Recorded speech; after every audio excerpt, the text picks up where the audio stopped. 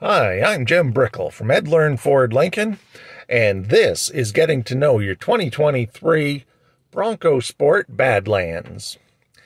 This is an orientation for new vehicle owners to help you get familiar with where all the controls are located. So I'm here in the driver's seat, and as we look to our left on the driver door, you'll see the power locks plus the numbers 1, 2, 3. That is for your programmable driver's seat. So use the controls on the side of the chair, move the chair where it's going to be most comfortable for you. Push the number 1 to lock in the first position. Hold it until you get a long beep. Your power mirrors, your power windows. And to the left of the steering column, you can open the back hatch, your headlamps. And right now I've got it set with the A for the automatic lighting position. It'll come on when it gets dark and shut off when you shut off the engine. On your turn signal, you also have your lane centering.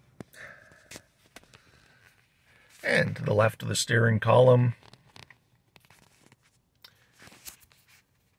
we have a variety of controls for adaptive cruise control, your stereo volume, and it is a push button start, so foot on the brake and hit the engine start button.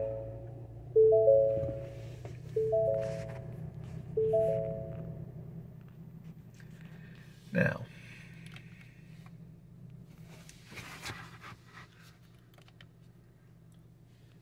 you'll turn on your cruise control. And this button here, when pushed, is changing the distance you want to stay behind the vehicle in front of you while driving it with adaptive cruise control. The next one down looks like a steering wheel in the center of a couple of lanes, and that is in fact your lane centering. Now, that is applicable when you've got adaptive cruise control on. So you'll see the indication right here. And when lane centering is on, you must signal for your lane changes. Otherwise, the steering wheel is going to start vibrating as the vehicle wants you to stay in the lane you're in. So if you may have inadvertently activated it, because it is very easy to do with where your hand location is, and the steering wheel starts vibrating, don't come into service. Check if you do have that feature on, in which case it's probably why the steering wheel was vibrating. So to turn it back off, you hit that button. It closes it out from there. Turn cruise control off. And when you are using cruise, you can set the speed, and RES is for resume. The ones below are your stereo volume, up and down, and mute. On the right-hand side of the steering wheel, we've got back, OK, menu, our voice activation, and seeking to the next station when the radio's on, or answering or hanging up on a call once you've got a phone paired. So right now, this is what we refer to as our comm screen. Shows minimal information, shows the speed, shows your distance to empty, and we have the speed sign recognition on, so it knows that in the parking lot here it's 15 kilometers an hour. Now, as we go down, it's changing our display. So there's fuel economy. There's seat belts. No one's wearing them right now. We're not going anywhere. Audio is off. Back to the comm screen. When you hit menu, you can change the settings. So if you hit OK, you can look at your oil life. Hit OK, percent, 100%, because it's a brand new car. We go back, down 1, display setup. There's where you can put it on speedometer in miles per hour as opposed to kilometers per hour. So you're hitting the OK, and that'll switch between the two of them. We go back, and now we're back to our comm screen. We hit the menu.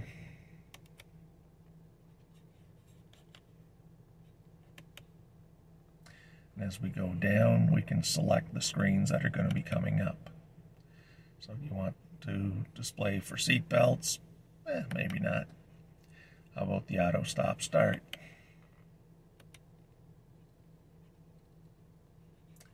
What's playing on the radio?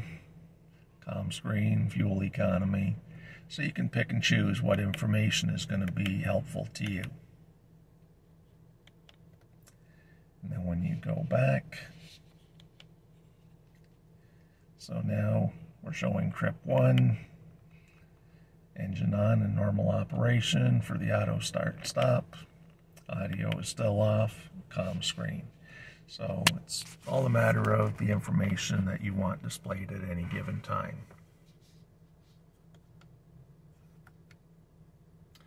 Now from there you can also go down, put your audio, navigation, phone, your settings. So all of that is controlled using the up and down.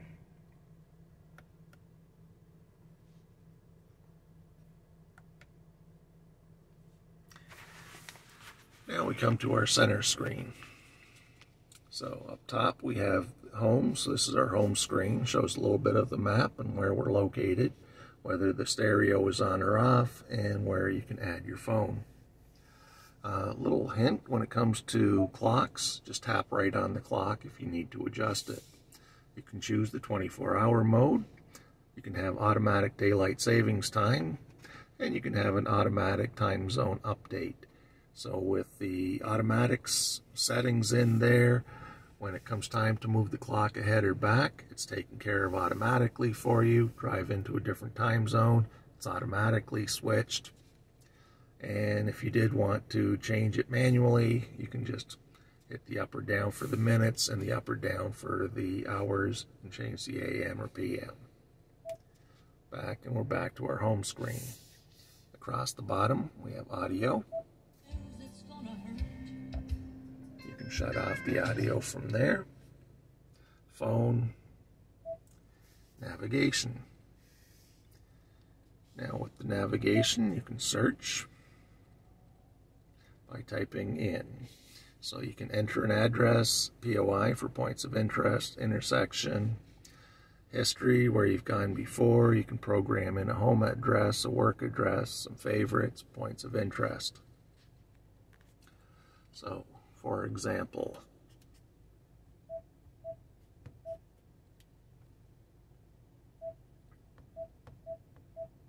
as I started typing in Ed Learn, it came up with the rest of it. Ed Learn Ford, 375 Ontario Street.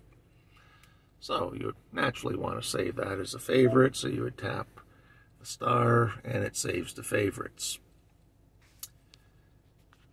So now on the favorites, we could set up a home in a similar fashion, set up work, and Ed Learn Ford is right here.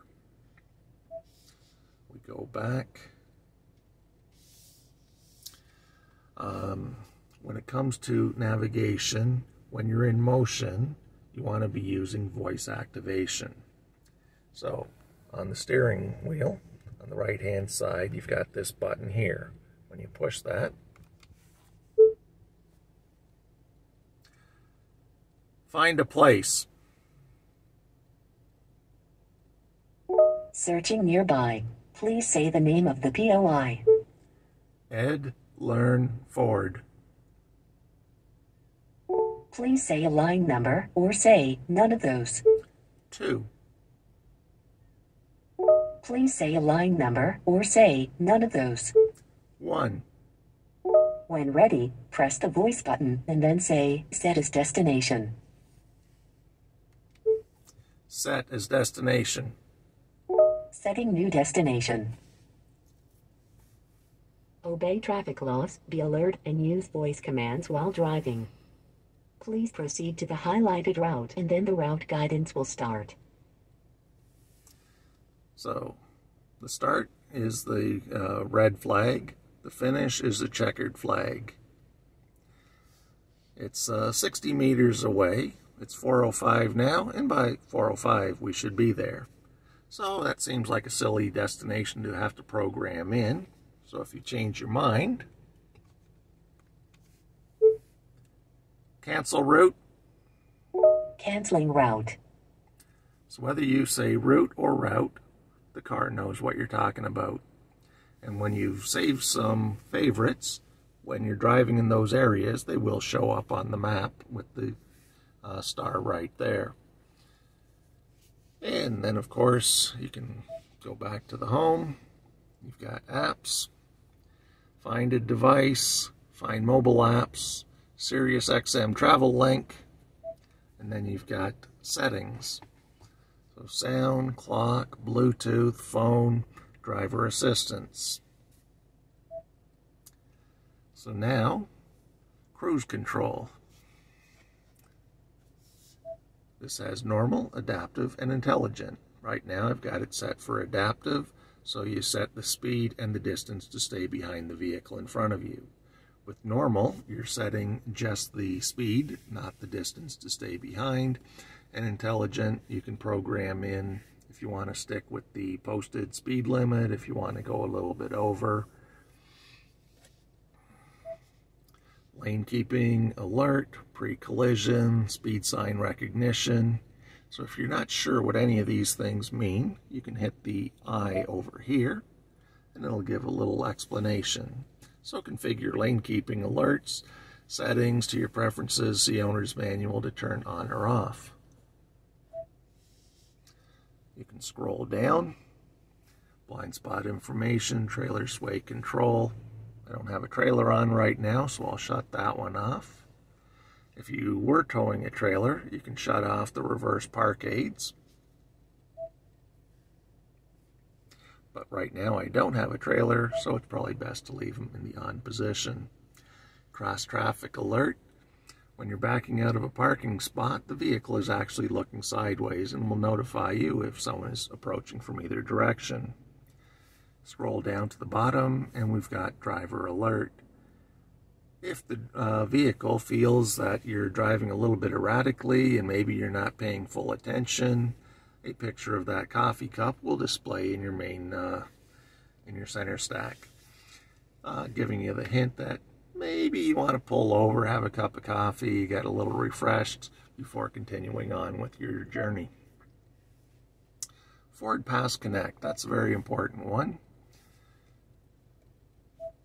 So you want to get things set up on your phone, get it paired to the vehicle so you can start the vehicle from your phone. You can find where you park if you forgot, and that'll be on your phone. You can lock it from your phone, you can unlock it from your phone, and there's even the Ford Pass reward points, whereby just for spending money at the dealership, you will earn points, which can be translated into money to get other things at the dealership and parts or service.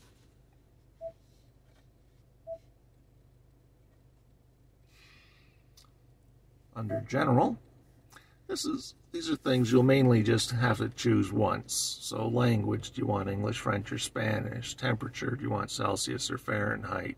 Do you want kilometers? Do you want miles? Do you like it beeping when you touch it to acknowledge that you've hit something? Another important one is automatic system updates. So similar to your cell phone, the car can get updates automatically. Turn on automatic system updates to receive the latest available in-vehicle software features, enhancements, and security updates. So hit yes. Your vehicle will now check for and receive automatic system updates when connected to Wi-Fi network or Ford Pass app. So when you get the vehicle home, you'll want to connect to your home Wi-Fi. So you'll be able to view for your networks, connect to home Wi-Fi, and allow for the vehicle to check for updates. So So you would be able to scan for updates, software updates. As you scroll down, it says it's up to date.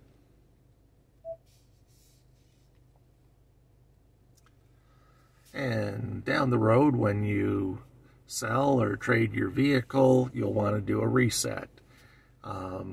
There's a master reset which wipes out all your personal settings. So that would be your navigation settings, your phone settings. They would all be cleared and go back to original factory defaults.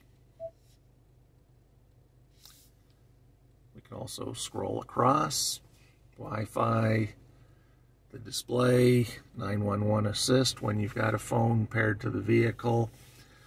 If in the event that you're in a collision and the driver airbag inflates, your phone can automatically call 911. Valet mode, if you go to a place with valet parking, by using valet mode, you can enter your own PIN. It'll temporarily disable the navigation and the phone features. So the person is able to park your car and bring it back, but not able to access any further information. When you get back into the car yourself, you would put in the same PIN, and that would reactivate those features. Under navigation, you've got map preferences, route preferences, and navigation preferences. So how do you want the map to be displayed? Do you want the 3D city model? Would you like breadcrumbs showing where you have been? So that's little dots all over your map. Would you like incident icons? Would you like POI icons? So you can pick and choose what sort of things are going to be showing up on there. Under route preferences, so right now it's set to always go the fastest route. Always use the fastest route. You want to use HOV lanes, high occupancy vehicles. If there's normally going to be more than one person in, you might want to turn that on. Automatically find parking. So if you go for put in a destination, it's going to help you locate parking. Now, sometimes people don't like driving on the freeway, so you can avoid those. You don't want to go on a toll road, you can avoid those. Avoid ferries and trains. So it's all about getting you where you want to get in the fashion that works best for you. As we go down from here, we've got the auto stop start feature, and this is a manual override. So auto stop start deactivated by switch. Okay. Next one is your four-way flashers. And then we have the camera. So there's your rear view and what we've got behind us, another Bronco Sport.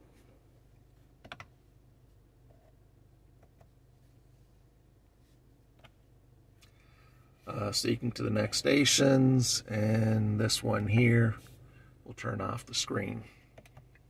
So you can go dark, right off, back on, and you can just have the time and date displayed if that's what you want to see. Now we go a little bit lower, and we have our climate controls.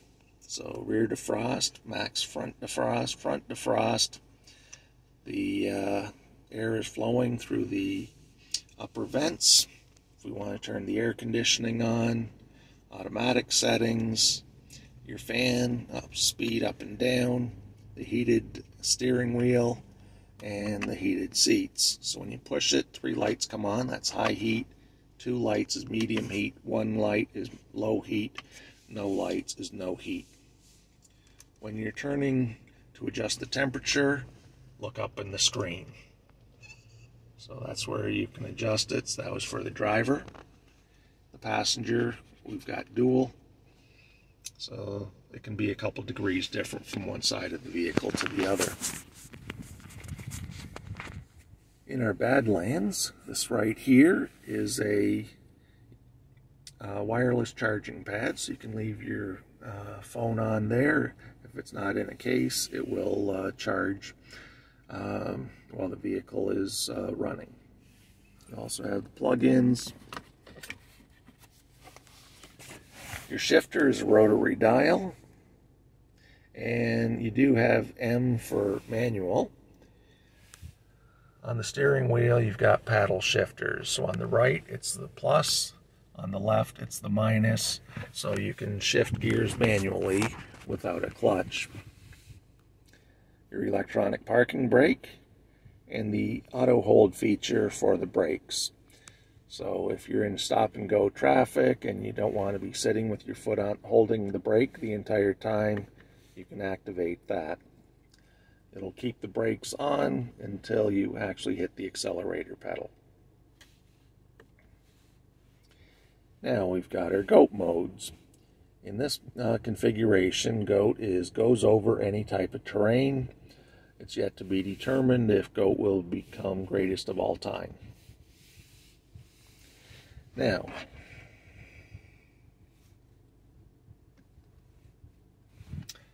trail control enabled. Use set button. So that's when you're off-road and you're going on trails. This one is your traction control off switch. This one is locking in the four-wheel drive. And that one is freeing up the axle. Now with GOAT, you're going to twist here, but look up on the dash. Normal. Economy goes green. Sport goes exciting red. Slippery conditions, blue. Mud and ruts. Looks like you got some mud there. From that one we go into sand and then rock crawl mode. So you can determine what conditions you're driving in and set the appropriate mode for those conditions. And I'll go back to normal. This vehicle also comes with, or in this particular case, has the optional moonroof. So your controls are in the center above. First it opens the power shade. Then it opens the glass.